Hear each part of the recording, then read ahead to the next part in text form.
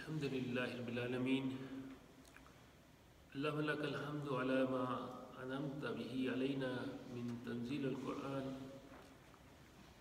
اللهم انفعنا بما علمتنا وعلمنا ما ينفعنا وزدنا علما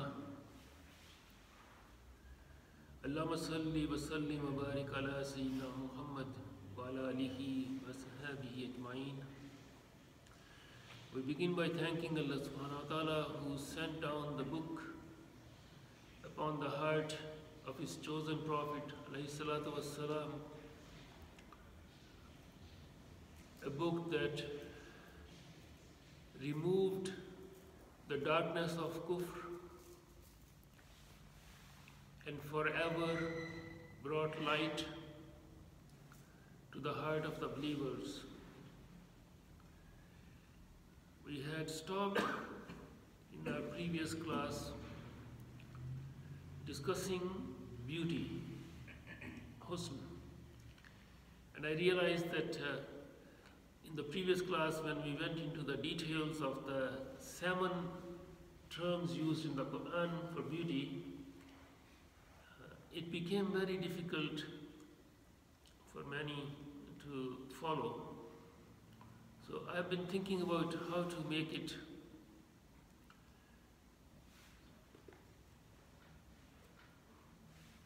how to go into the concept of beauty in the Quran without having to focus on the words used in the Quran. And it's impossible to do that because ultimately we are dealing with a text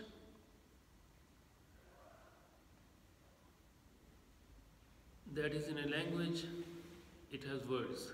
So unless we associate with these words, unless we make those words our own words, unless we dip deep into the meanings of those words, there is no other way to dip into the ocean of what Allah subhanahu wa ta'ala has revealed. So our difficulty is in terms of the depth of the grammatical discussions that are in our sources, and they're just so fascinating, but they're fascinating for an audience, for people who are really interested in the language itself. We are interested, generally speaking, in concepts, what Allah subhanahu wa ta'ala conveys to us so that we can benefit from those concepts. So I'm going to do a little bit of, inshallah, lightening of the thing, but to begin, do you remember how Allah subhanahu wa ta'ala describes beauty in the Quran using 7 words primarily? And then there were 2, we said they are connected with the concept of beauty but in an indirect way. The most obvious is husn. I'm going to go very slowly, inshallah. The second most obvious is jamal. Most people know jamal from other languages as well. So husn, jamal, they're both used. And then zina. Zina is also very common in many Islamic languages. Nadra is not so common, and bahja is not so common, and hilya is not so common. These 3 are not so common. And the 2 indirect references to beauty are kareem and yukhbarun. So today, inshallah, what the plan is to review some of the concepts that we discussed last time. It's been a long time, 2 weeks. And then come back to one particular aspect of beauty which is not mentioned in the Quran, but which is so essential for a thematic understanding of the concept of beauty in the Quran, because it deals with the beauty of Allah subhanahu wa ta'ala. We all know the hadith very well, right? Allah is beautiful and loves beauty. Inshallah, we'll focus on just this part today. First of all, we did this many weeks ago in another reference about what is beauty. Remember, maybe some. Do you remember you were there in the initial classes? Is the beauty, the concept of beauty, so how do we define beauty? Many weeks ago, in another reference, this came, the definition of beauty itself. And we said that unless we have a clear understanding of what is the meaning of beauty, we cannot proceed. Al-Husn, huwa kawn al-shay malaiman li taba kal-farah, wa kawn al-shay sifat al-kamal kal-ilm, wa kawn al-shay muta'allaq al-madah kal-ibadat. This is Al-Jurjani. He died in 816. And when we did this session on definitions, I underscored the fact that our scholars were extremely interested in defining things properly. And one of the problems that we have in our world, contemporary world, is that the definitions have either become confused for people or they have become obscure in the sense of lack of clarity that we have everywhere. We don't even know what words mean anymore. Why were they so interested in precisely defining terminology? Because everything that we understand about a thing depends on how clearly we have understood. So when it comes to beauty, what do we know? How do we understand beauty? Can anyone define beauty in any language, not just in beauty is something which pleases you or gives you like sakina. So beauty is something that pleases you and that gives you sakina. That's one definition, and which is very close to how Al-Jurjani actually, the first of the three things that he said, Malaiman littaba. This is something that is harmonious. It is something that is in accordance to our natural disposition. Malaiman littaba. Kal-farah, like happiness. So happiness itself is beauty because it produces a sense of relief in our beings. So the first aspect of beauty is what pleases us. What pleases us is beautiful. Now, because what pleases you may be different from what pleases him or me, does that mean that your concept of beauty is different from his concept of beauty? This definition raises a question. We'll inshallah go into that. Second, Al-Jurjani said, Sifat al-Kamal. Al-Husn is perfection. Perfection. And Ihsan in our, in Hadith Jibreel is perfection, excellence. So we have the Islam, Iman and Ihsan, three levels as in the Hadith Jibreel. Jibreel Islam came and he taught Prophet ﷺ three aspects of our deen, and Ihsan was the highest, which was you worship Allah subhanahu wa ta'ala as if you see him. And if you cannot see him, then at least know that he is seeing you. This is the highest level in ibadat. Sifat al-Kamal is the attribute of perfection. Al-Asma al-Husna, we say Allah subhanahu wa ta'ala has the most beautiful names. Al-Asma al-Husna. Al-Husna is the most beautiful. Now, what is the definition of perfection? What can be, there could be several aspects of perfection, but Al-Jurjani says, Kal ilm, like knowledge. Because knowledge makes things perfect in the sense of our ability to understand them. Al-ilm as opposed to al-jahl, as opposed to ignorance. Third, وَكَوْنُ الشَّيْء مُتَعَلَّقْ الْمَدَاحِ كَالْعِبَادَاتِ. Look at this third aspect of beauty, which is the acts of worship. The acts of worship are defined as al-husn, and in fact, one of the names in the Qur'an of Jannah, of paradise, is al-husna. Al-husna is the name of Jannah.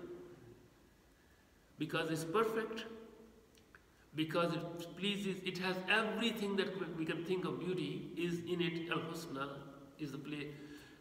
Raghib, we said this before, we just love to go back to Raghib al-Asfahani because of the conceptual clarity Allah subhanahu wa ta'ala gave him. And he says that there are three aspects of beauty, al-husn. And again, your definition is, what you said is perfect because everyone is going back to ibara an kulli mabhaj marhubin fi.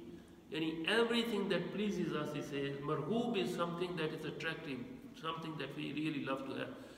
But he defines further three aspects of what pleases us. What can please human being could be mustahsan min jahd al-aql. It pleases us at the level of intellect. Second, mustahsan min jahd al-hawa. It pleases us because we desire it. Number three, mustahsan min jahd al-his. It is pleasing to our senses. And I gave the example of fragrance of al-musk. Like musk, khitamuhu misk, فَلْيَتَنَافَسِ الْمُتَنَافِسُونَ. The seal of the drink that will be given to the dwellers of paradise has a seal of musk on it. So it's the pleasing aspect. When we say min jahd al-his, it means it's pleasing to our senses. It's beautiful to look at. It's beautiful to smell. It's beautiful to hear. Like when we hear the recitation of the beautiful recitation of the Qur'an, it just takes us somewhere else because of the beauty of the sounds which please. Now, coming to the question then, of course there is a norm in every jins, in every creation of Allah subhanahu wa ta'ala, there is a normal spectrum of qualities. Meaning, a normal human being who has not been distorted, a normal human being whose fitra has not been corrupted to the extent that he has lost or she has lost humanity to a certain extent, they would all have a common spectrum of how they define beauty, what pleases them. But because of the distortions in our psyche, in our spiritual aspects, in our emotions, in our upbringing, human beings can have different concepts of beauty at the level of individual. The distinction that we need to understand is that what pleases me and what pleases you is subjective as far as the observer is concerned, not the object of observance. Meaning, what is inherently beautiful, whether it is in aqaid, in amal, or in the sense of senses, anything that has beauty in it is beautiful by itself. It's not going to change its own qualities because I am looking at it or you are looking at it. It's beautiful regardless of who is looking at it. مَا تَرَى فِي خَلْقِ الرَّحْمَنِ مِنْ تَفَاوَتٍ. Allah subhanahu wa ta'ala created the seven samawat, and He وَزَيَّنَ السَّمَاءَ بِمَصَابِيهَا, and He beautified the sama of this dunya with masabih, with the stars and what we see, right? With lights that we see. He zayyana, He beautified the sama of this dunya. Now somebody looks up the sky and says, it's not beautiful to me. This is just stars, this is just lights, it's nothing, it's so random, I get sick of looking. What is the issue here? The observer, not the object that is being looked. The object has inherent beauty in it, regardless of how we perceive it. Now, Raghib al-Asfahani says that it's the, and many others also define beauty. They say, in definitions, things are defined by their opposites. It's a general principle. What is the opposite of beauty? ugliness, right? So there's many, if you go to the oldest lexicons, many would say this is the antonym of ugliness. Like kal-ilm, like knowledge and ignorance, they are opposites to each other. Knowledge, when knowledge comes, ignorance goes away. They cannot cohabit in the same place at the same time. Darkness and light are opposite to each other. They cannot be at the same place at the same time. One comes, the other goes.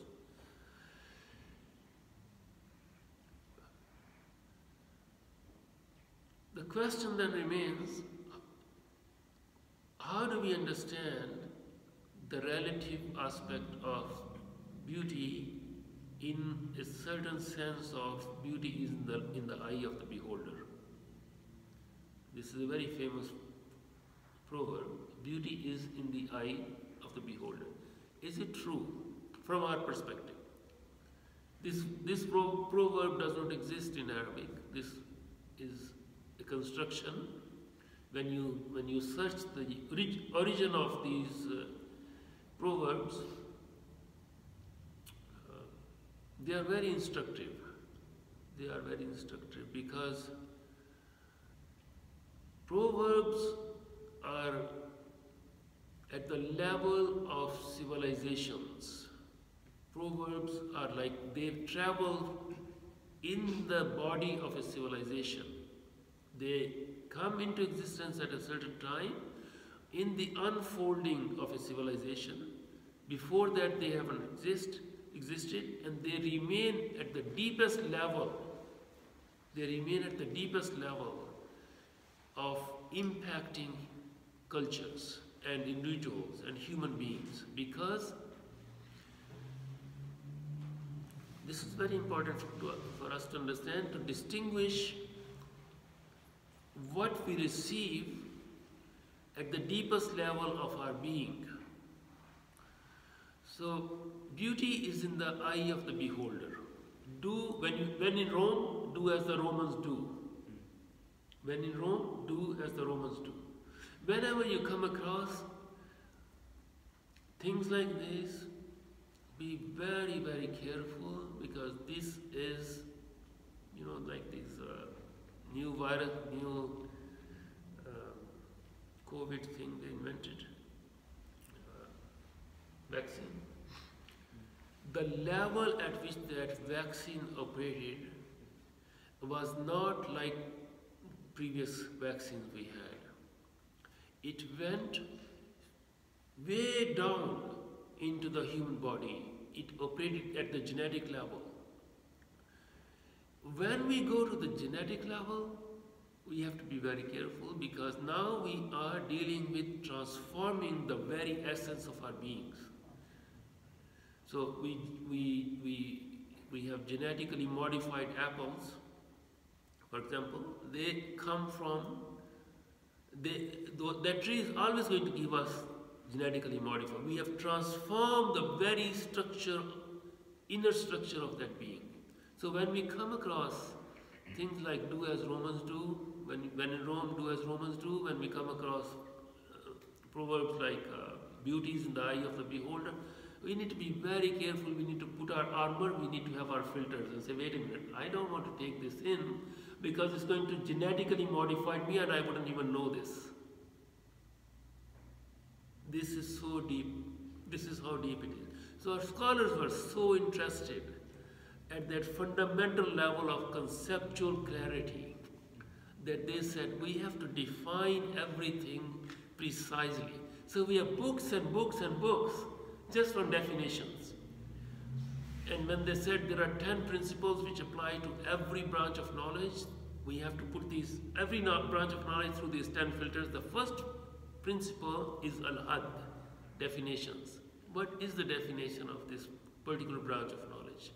So beauty is beauty in the eye of the beholder. Who said that, and do we take it from the Quranic perspective, from our own tradition? Do we accept it? What are we doing? we are making beauty relative. Our modern civilization is civilization of making everything relative. Your space is your space, my space is my space. There is nothing common that we share. And if we share, then I come with my own space and you come with your own space. It's all potluck supper. It's all bring in your own perspective and we share it on the same table and everything goes because everybody has a voice. And this is the foundation of the Western civilization. We don't need to go into that, but one of the three sacred cows of the modern Western civilization is the concept of personal freedom. It doesn't really, there is no freedom. Like Eric Fromm, I think in 1960s, wrote this wonderful book called Escape from Freedom. Eric Fromm's book is fundamental, nobody talks about it right now, but this concept of freedom in itself, that, oh, I have freedom, I can do whatever. Nobody has freedom. Because we are all constrained by our constitution. Allah subhanahu wa ta'ala has created us upon a fitrah. He has created us within a frame, with a mold. No human being can go out of that mold. Ya ma'ashar al-jinni wal-insi in istata'tum an tanfuzu min aqdari samawati wal-ardi la tanfuzu illa bisultan. So that, I think, is clear that there is an objective reality of beauty regardless of who looks at it. Beauty in itself exists as a quality. Like all qualities of like happiness, huzn, grief, all qualities, we remember when we said initially, when we started, about everything other than Allah subhanahu wa ta'ala is His creation. And we said creation is of two kinds, material and immaterial. So immaterial things are beauty, joy, happiness, huzn, grief, sabr, patience. Next, and I think this is the second last, we have to use the word vocabulary of the Qur'an, is what is zina. We didn't do zina last time when we started. We had not done husn. Husn is so huge that we will inshallah come back to it when we go into the levels of beauty mentioned in the Qur'an. So beginning with Allah subhanahu wa ta'ala, where we want to go today, we will go to beauty of the Qur'an, for example, beauty of the Prophet ﷺ, beauty of this dunya, beauty of the hereafter, beauty of Jannah. Like these are all aspects of beauty mentioned in the Qur'an, and we will cover all of them inshallah. And the words used, this zina,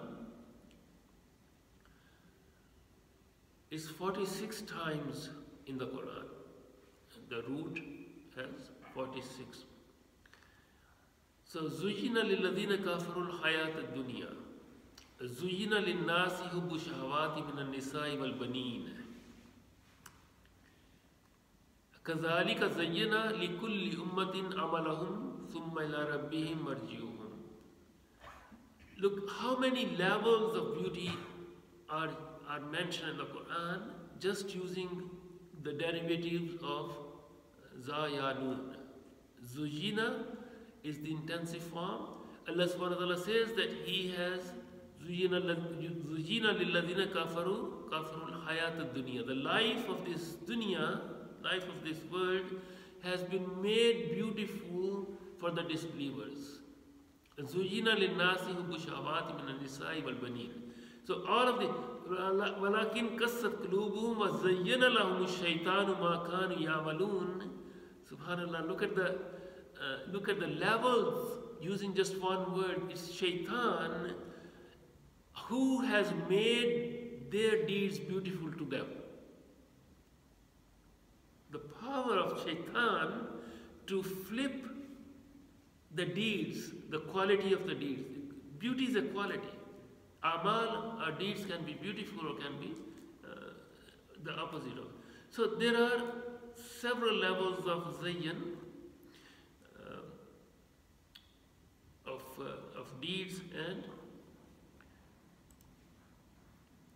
what is zina? We want, if we could internalize, we said something about husn already, right? We have some idea of the usage of husn in the Quran. If we could do that for zayyan. So zina,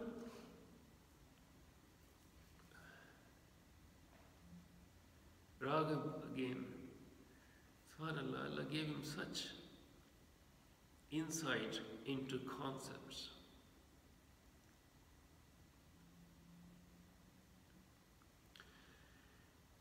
If we could get out of the vocabulary of the English language, because in English we just have the one word beauty, and we have like the 7 roots in the Quran that give so many levels of understanding of the concept of beauty that it becomes impossible to translate them into English, because every time we say zina and we use the word beauty, and we say husn and we use the word beauty again, how are we going to make a distinction between the two? Because zina,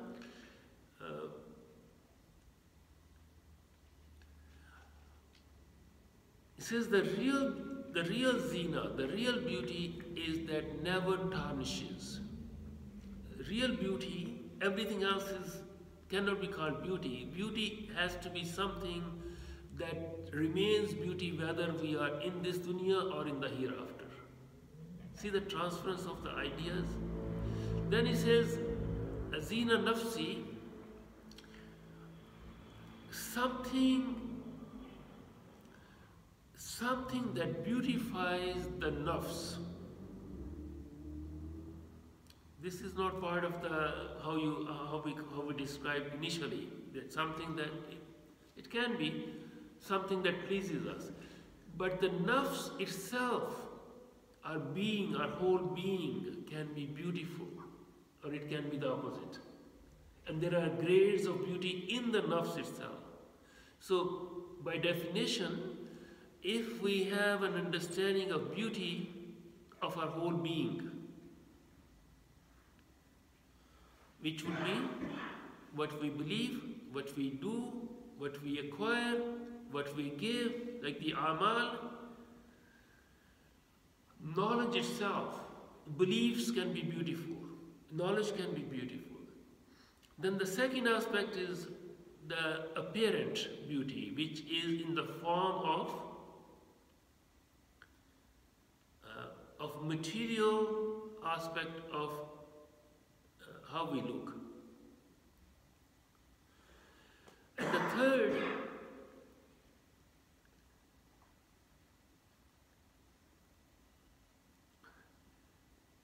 this is beautiful, because he says the beauty of the third aspect is actually outside our being, but we acquire it by acquiring that beautiful thing. A beautiful house is not part of our being, but if we acquire a beautiful house, we become beautiful through that association with this acquisition of a beautiful house. If likewise other things. So, حَبَّبَ إِلَيْكُمُ الْإِيمَانَ وَزَيَّنَهُ فِي قُلُوبِكُمْ. Allah subhanahu wa ta'ala says that He has given you the love of Iman, and He has made this beautiful to your hearts. So we have a concept of beauty that is outside our being in the form of Iman, but Allah subhanahu wa ta'ala has made it beautiful for us. Lastly, I want to, before we go to the hadith of Jamal, Nadra.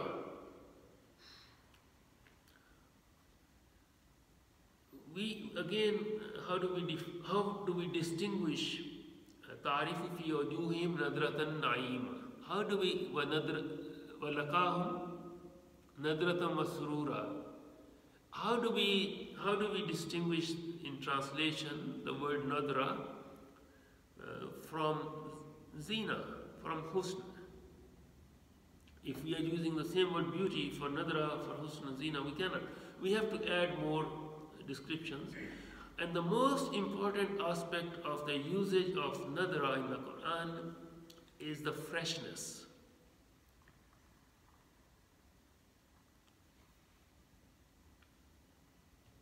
Freshness, which is again an inadequate translation, but something when this snow is almost gone now, you see this brownness in the grass, like it's so hard to look at. When this will come green, like for the first time, that's just fresh green, that's nadra. It's the beauty that has freshness in it. And وجوه يومئذ ناظرة إلى ربها ناظرة نضر الله وجهه. When the people of Jannah, may Allah subhanahu wa ta'ala make us one of them, will look at the face of Allah subhanahu wa ta'ala, the countenance of Allah subhanahu wa ta'ala, there will appear in them a sense of beauty that would have this freshness. It will be all over again. It won't be the previous sense of beauty that they had. And this is mostly connected with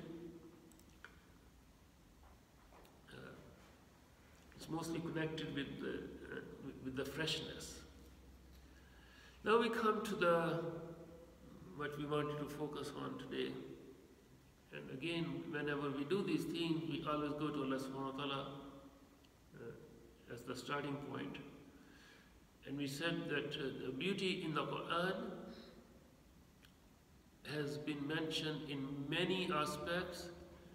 However, in terms of Allah subhanahu wa ta'ala, we don't have the mention of Allah subhanahu wa ta'ala being beautiful in the Quran in the direct manner. So there is a distinction between the mention of something in the Quran as being beautiful, directly beautiful, and something that we infer from it. But the hadith in Sahih Muslim from an Abdullah bin Masud radiyallahu anhu, and the Nabi sallallahu alaihi wasallam qala la yadkhulul jannata man kana fi qalbihi mithqala dharratin min kibr. Abdullah bin Masud radiyallahu anhu says that the Prophet sallallahu alaihi wasallam said that no one is going to enter Jannah who has a mithqala dharra, who has an iota, an atom of pride in his heart. قال رجل, a man said, الرجل يحب أن يكون ثوبه حسنا ونعله حسنا. A man said, Ya Rasulullah, a man loves to have a beautiful clothing and beautiful shoes. Meaning, when you are wearing something, there is a sense of pride in it. The Prophet ﷺ said, قال إن الله جميل يحب الجمال الكبر بطل الحق وغمط الناس. The Prophet ﷺ explained, إن الله جميل, Allah is beautiful, يحب الجمال, and He loves beauty. Now we have this part of the hadith often quoted many times. Everyone knows, most people know this part of it.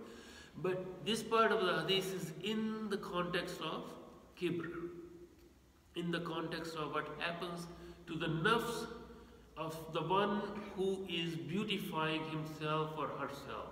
And we see this all the time. We see the corruption of the quality of acquiring beauty when that beauty makes one proud. The connection is so deep here that the Prophet ﷺ is talking about kibr. No one is going to enter Jannah. I think you need to just say, okay, say, okay. Yeah. No one is going to enter Jannah who would have pride. Beauty can make people arrogant. And the Prophet ﷺ explains, no, this is not what I'm saying. There is no inherent connection between kibr and beauty, because Allah subhanahu wa ta'ala is beautiful and He loves beauty. Ibn al-Qayyim rahmallah, he says that first of all, this hadith needs to be reflected upon, because what does it mean Allah subhanahu wa ta'ala is beautiful? Like, how do we know Allah subhanahu wa ta'ala is beautiful? Because remember, when we started these classes, we started with Allah subhanahu wa ta'ala, and we said we have absolutely no access to His Zat, to His being, because our limitation is such that laysa kamithlihi shay', He is unlike anything we can perceive. We cannot see Him, we cannot imagine Him, we have no idea of the Zat of Allah subhanahu wa ta'ala. So he says that وَجَمَالُهُ subhanahu wa ta'ala, Allah's Jamal, Allah's beauty, as in this hadith, has 4 aspects. The first is that of His Zat, Jamal al-Zat. وَمَا هُوَ عَلَيْهِ أَمْرُ لَا يُدْرِكُهُ سَوَاهُ وَلَا يَعْلَمُهُ غَيْرُهُ. This is one aspect of beauty of Allah subhanahu wa ta'ala to which no one has any access. No one has access to the Zat, the essence, the beauty of the essence. Number 2, وَجَمَالُ الصِّفَاتِ فَصِفَاتُهُ كُلِّهَا صِفَاتُ الْكَمَالِ. Look at the connection. He says the second aspect is the attributes, and in the sense of attributes, every attribute of Allah subhanahu wa ta'ala is attribute of perfection. And we said one of the definitions, one of the aspects of beauty is perfection, kamal. I'm not saying this in the order. His order is actually, the second is Jamalul Asma, Fasma'u Kulluha Husna. So the third is Sifat, but so beautiful names of Allah, we went through those in 2 or 3 classes, Al-Asma'ul Husna, and we defined and characterized and distinguished between Ism and Sifa, the attribute and the name. The fourth, so Jamalul Zat, Jamalul Asma, and Jamalul Sifat. And the fourth is Jamalul Afal, the beauty of actions of Allah subhanahu wa ta'ala. Now we can connect this concept of beauty with the concept that we dealt with when we are dealing with Allah subhanahu wa ta'ala's presence or mention in the Qur'an. We said we have no access to His Zat, we have some access to His Sifat and to His names, and we have more. The best, the most widest path that we have is in the form of His actions. And His actions were everything that we see in terms of creation. So, خَلَقَ السَّمَاوَاتِ وَالْأَرْضِ, He created the heavens and the earth. الَّذِي خَلَقَ الْمَوْتَ وَالْحَيَاةَ لِيَبْلُوَكُمْ أَيُّكُمْ أَحْسَنُ عَمَلًا. He created life and death. So creation is an action of Allah subhanahu wa ta'ala, among many actions. Now, what is the beauty of Allah's actions? He said, in terms of His Zat, we don't know. In terms of His Asma, we know Asma al-Husna, He has given us. And in terms of His Sifat, we said it's the perfection, beauty, perfection. His Sifat, His attributes are all Sifat al-Kamal, of perfection. In terms of Jamal al-Afal, 1, 2, 3, 4. Actions become beautiful because of 4 attributes. Number 1, hikmah, wisdom. Every action has wisdom in it. He doesn't do anything without wisdom. Number 2, there is a purpose in doing so. It's not batil, it's not for fun as we say. I'm just doing it for fun. There is no such thing as doing something for fun. Number 3, justice, adl. And number 4 is mercy, rahmah. Actions become beautiful through these 4 attributes. So if our actions have these 4 attributes, number 1, there is wisdom. We don't do something just without hikmah. Number 2, we do them with purpose. We came here to pray, we came here for this class. We do every single act that we do with a purpose. Number 3, justice. This concept of justice is so important for us to understand in the context of beauty, because what do we understand about justice is not really the totality of it, because just when we talk about justice, we normally think of the court system.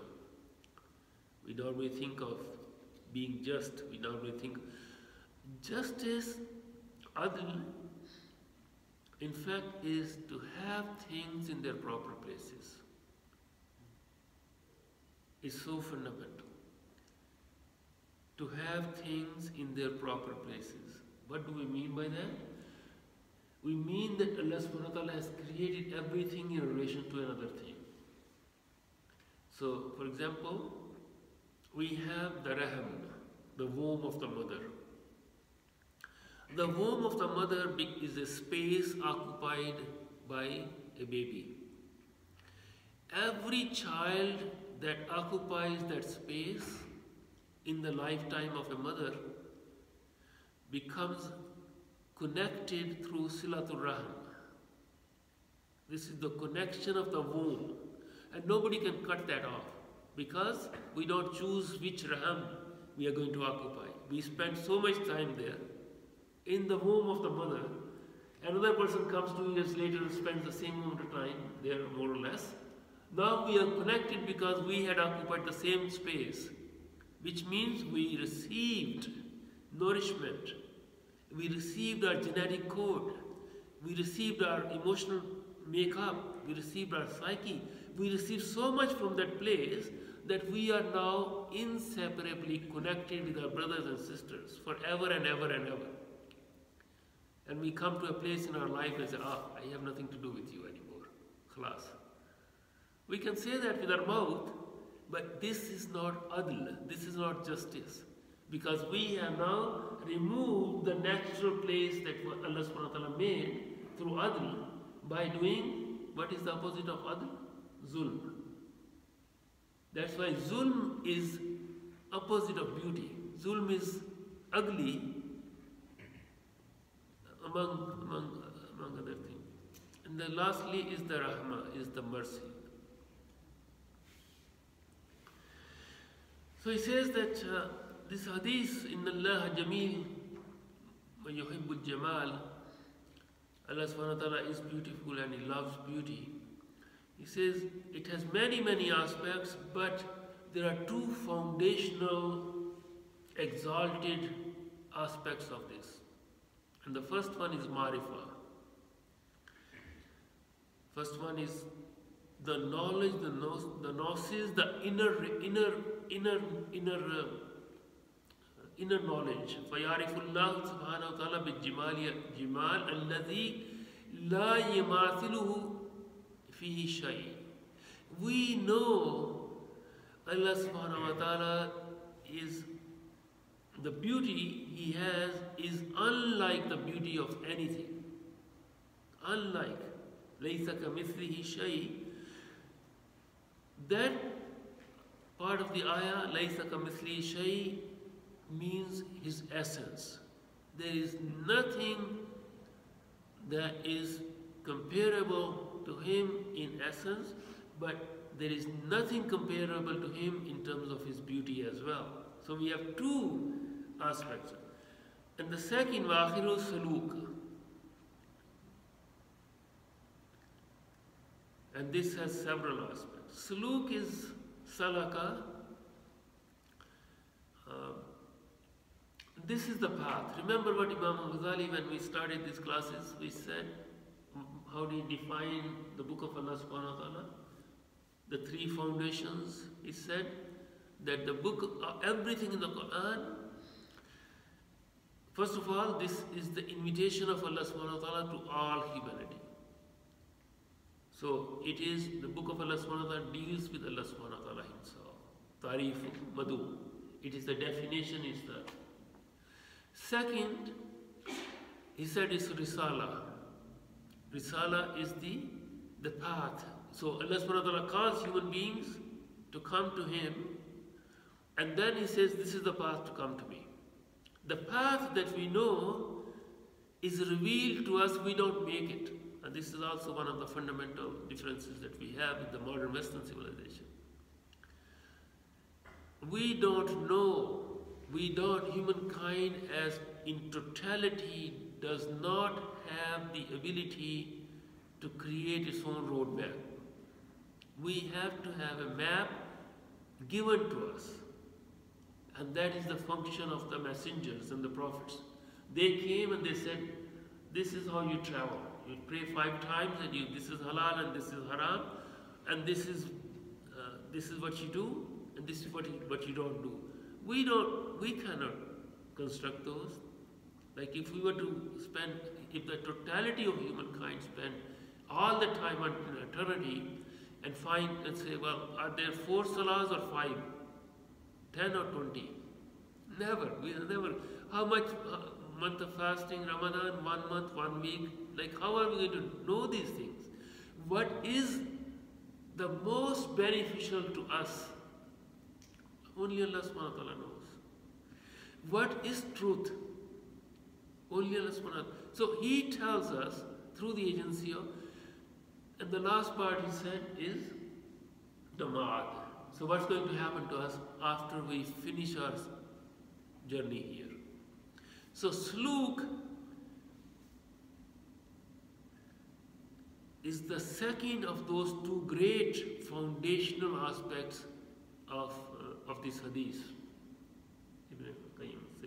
The first one is that this is some idea, this gives us some idea of the marifah, of the gnosis, understanding of Allah subhanahu wa ta'ala, that it's a negative definition. La ilaha illallah is a negative, it's a negation. We are negativity. We define Allah subhanahu wa ta'ala by eliminating everything. La ilaha illallah. There is none worthy of worship. Right? We don't have a positive definition. Because positive definition necessarily leads to multiplicity. You have to just eliminate everything, and then you are just left with one. Right? The second is the sluk. Yabdu bil jimali allazi yuhibbuhu man. Number 1 is the heart.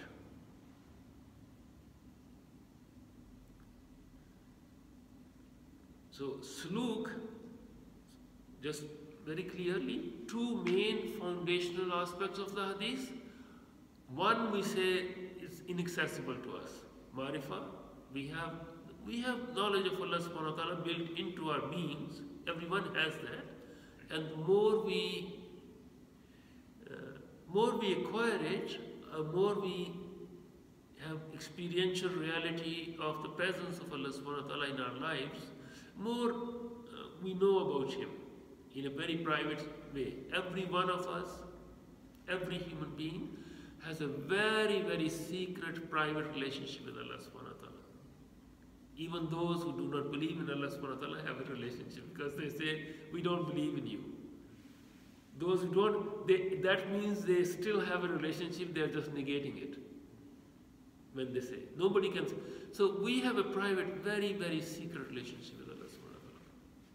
And that's why what happens to the innermost beings, innermost recesses of our beings, only Allah subhanahu wa ta'ala knows.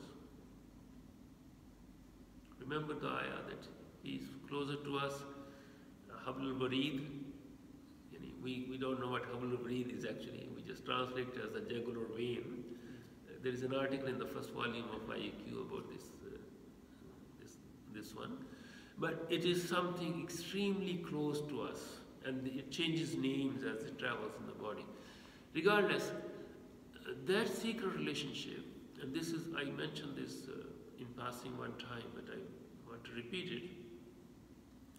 The reality, the inner reality of our relationship with Allah subhanahu wa ta'ala is known to none other than Allah subhanahu wa ta'ala. It is not even known to us completely.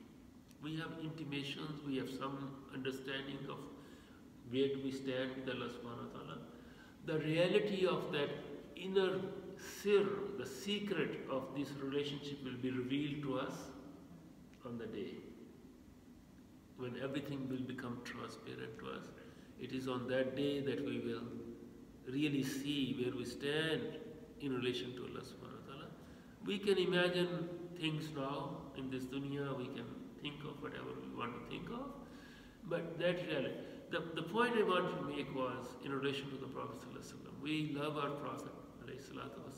We want to just be there, we want to be in his company, we want to share everything, the space that he shared. We want to go to Medina all the time, we want to be in his presence in the hereafter. But do we know him? Like we know our brothers and sisters, and do we ever have a personal relationship with the Prophet ﷺ? It's one of the barriers that we have created ourselves because of many reasons. I don't want to go into those details, but can we think of the Prophet ﷺ as a baby who was born like all babies are born, who was held by his mother like all babies are held? Do we know who was Barakah, Umayyaman?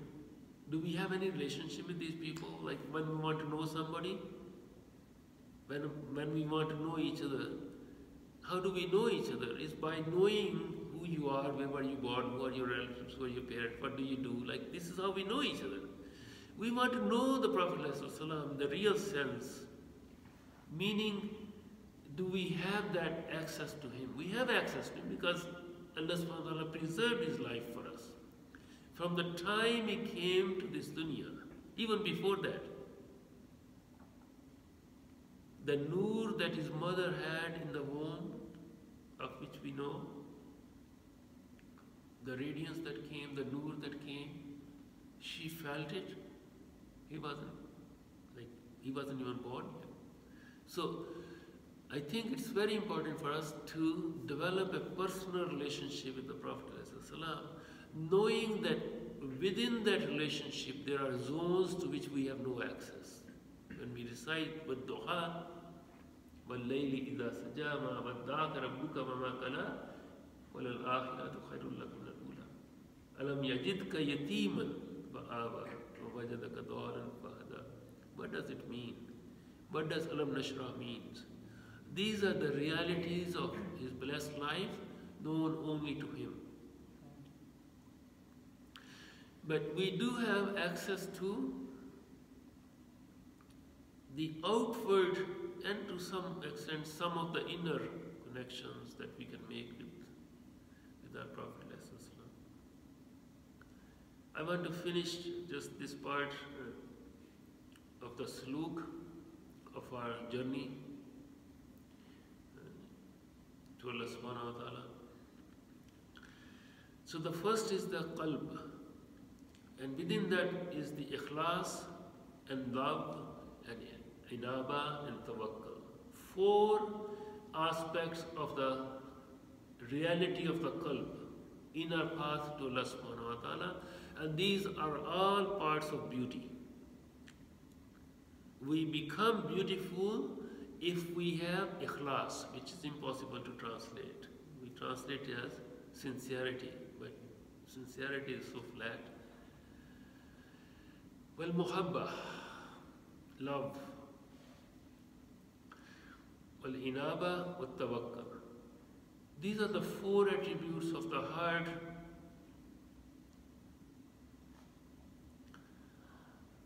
And then the beauty of the tongue, the beauty of what comes out from our mouth, the beauty of amal, kas-salah was-siyam was-sidq, and then the beauty of the limbs. Look at this concept of beauty, that our limbs are in a state of beauty when they have, when they are obedient to the Creator's purpose of creating. When the feet travel to the one of the houses of Allah subhanahu wa ta'ala, they become beautiful. When we do sajda, when we have hilm, when we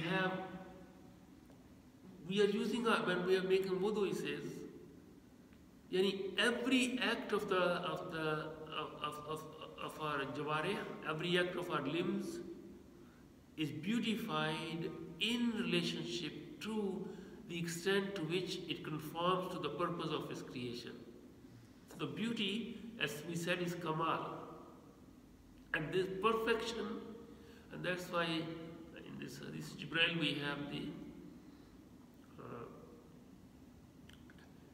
ihsan, as if we see Allah subhanahu wa ta'ala.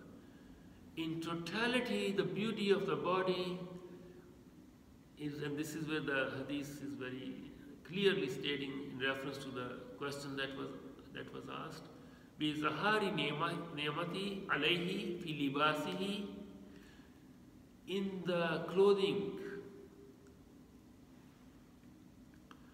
It is the manifestation, the beauty of the body is in the manifestation of what we wear. Again, disconnecting from kibr, that was the foundational aspect of the hadith. Why tahara is beautiful? When we are in a state of wudu, do we feel the difference inside? There is a difference in our being. When we know that we are in the state of tahara, there is a sense of beauty in it. So inshallah, we will continue with this when Allah subhanahu wa ta'ala says, Ya Bani Adam, Ya Bani Adama, Qad anzalna alaykum libasan, yuwari sawatikum barisham wa libasu taqwa dhalika khair. Dhalika min ayatillahi la'allahum yazakkarun. We have the libas, the outward libas, but libas taqwa, the libas of taqwa. Libas of taqwa. Libas is what we wear. And if we wear taqwa, dhalika khair. So to conclude, he says that Allah subhanahu wa ta'ala has clarified the beauty of the body with libas. He has connected the beauty of the qalb with taqwa, and he has clarified zinat al-zahir wal-batin, the beauty of the outward and the inward, and he has clarified the excellence or the perfection of the zahir and the batin. فَإِنَّ شُكْرُهُ بِالتَّقْوَى. So we thank Allah subhanahu wa ta'ala,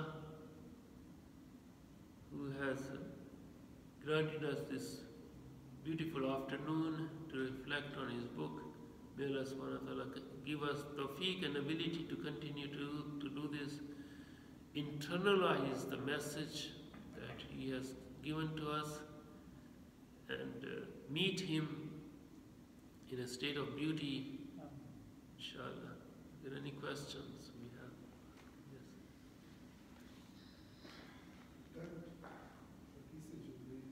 About Islam, Iman, and Ihsan. And we all heard it. Ihsan is you see Allah, or at least He sees you. He sees you. And we started this course with that we cannot See Allah. and we cannot even comprehend His. Mashallah. How one can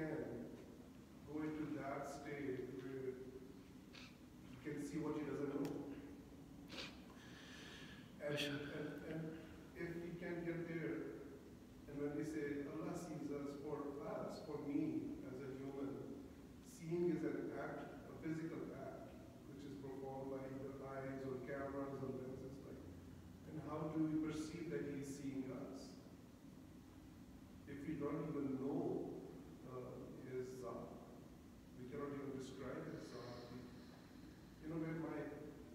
Yeah, it's the... So the question here is about this is Jibreel, and the Iman, Islam, and Ihsan. And Ihsan was defined as if you see Allah subhanahu wa ta'ala, and if you cannot, then know that He sees you. And so the question being raised is that because we started the course by saying we have no comprehension of Allah subhanahu wa ta'ala, He is beyond our anybody's comprehension. So what does it mean? The second is actually a semantic question related to the semantics of seeing. And again, that I think that's easier to clarify, because the limitations of the English language, or any language for that matter, so it's not the physical sight that we are talking about. So that's easy to clear. It's not, nobody understands the hadith in the sense of sight with the eyes. But because of the limitations of the language, it's very interesting, because when they, again definitions, when they defined who is a Sahabi, who is the companion of the Prophet ﷺ, so one of the initial definitions was the one who saw him and believed in him. And then they said, oh, wait a minute, Abdullah bin Maktoum, like, if somebody is blind, how would they see it? They said, no, we don't mean see with your eye. We see, we use the word see not as a basara, but the one who perceived his presence, the one who was conscious that there is this messenger of Allah subhanahu wa ta'ala. So when we use the word see, S-C-E, we are limited with our vocabulary, but idrak is perhaps, daraka is perhaps a better, perception is perhaps a better translation of that. Or basira. Or basira is perhaps, basar, mashallah, yes, basira is in the heart. So it's the basar is just what we see. And by the way, if we reflect on even the physical aspect of it, we normally say that we see with our eyes. We don't see with our eyes. Eyes, even physically, are the lens, the outermost aspect of seeing. When I had my retina detached, I learned this. There are millions of neurons in a jelly behind the retina. So this lens, and they can replace this lens. Most of us, my lens is gone. I have a plastic lens. That's to see, that's cataract. When they put the plastic lens, it does more or less the same thing. So this lens that the camera, this cell phone has or the camera has, this is the apparent mechanism of seeing. Of course, if we don't have the lens, we won't be able to see it. But the actual sight happens in the mind, through these millions of neurons which travel in this jelly. So when I see you, for instance, or I see you or see an object, the lens is just giving me the physical dimensions, and immediately these neurons start to travel, and they tell me that I am seeing Haider, who has these features, because my memory says, oh, you were introduced to him as Haider. Because you are a human being, when I see you, and I see you, my lens doesn't tell me this is who. My lens doesn't tell me that this is not a chair but a human being. So this seeing aspect, this is just a footnote. But Allah subhanahu wa ta'ala, what does the hadith mean? That was your question. When this particular hadith of Ihsan, you see Allah means that your whole being is conscious of what's going to happen to you. with the commandments of Allah, with the decree of Allah subhanahu wa ta'ala, what He has made. So the state of khushu, the state of being in the presence of Allah subhanahu wa ta'ala, the state of being being in the state of being in a consciousness.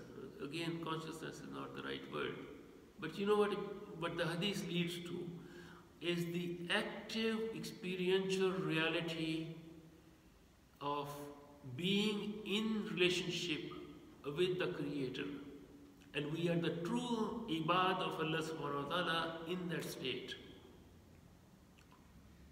That is what is meant by it. It's more like awareness.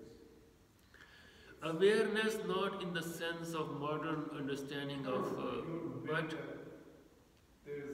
yuhazirullahu bi nafsi. Allah subhanahu wa ta'ala warns you of His nafs, He says in the Qur'an, although we have no idea of His nafs. So it's that kind of. Are there any other questions? No? Okay. Inshallah, we stop here. We continue. This theme is so beautiful. Just to talk about beauty is beautiful. May Allah subhanahu wa ta'ala grant us the ability to beautify ourselves, our hearts, our minds, our bodies, our homes, our places of worship, our places of residence.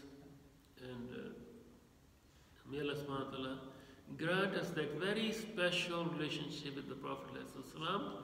I think if we could just make for the rest of this Ramadan, this one aspect, I wanted to mention it at the beginning of Ramadan, but we didn't have the class last time.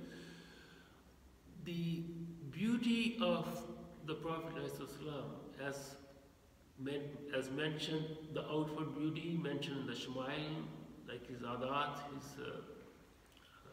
his presence, but the beauty of his being in our hearts. So if we could think of his blessed life as a real life, Allah subhanahu wa ta'ala preserved it for a reason. Like what do we know about other prophets? What do we know about even Isa alayhi salam, who's only 571 years before him? Do we have any access to any prophet's life other than what's mentioned in the Qur'an in the real sense? And even then, like they said, what kind of messenger is it who walks in the bazaars and who eats? This is the kind of messenger that Allah subhanahu wa ta'ala wanted to send at the end of all the messengers, so that he can be a human being for us. So if we internalize this, inshallah, it will be very beneficial. رَبَّنَا آتِنَا فِي الدُّنْيَا حَسَنَةً وَفِي الْآخِرَةِ حَسَنَةً وَقِنَا عَذَابَ النَّارِ. يا الله أنت حليم كريم عظيم تحب العفو فاعف عنا يا كريم. ربنا ظلمنا أنفسنا وإن لم تغفر لنا وترحمنا لنكونن من الخاسرين. يا الله أنت حليم كريم عظيم تحب العفو فاعف عنا يا كريم. رب اغفر وارحم أنت خير الراحمين. اللهم صل وسلم وبارك على سيدنا محمد وعلى آله وصحبه برحمتك يا أرحم الراحمين. السلام عليكم.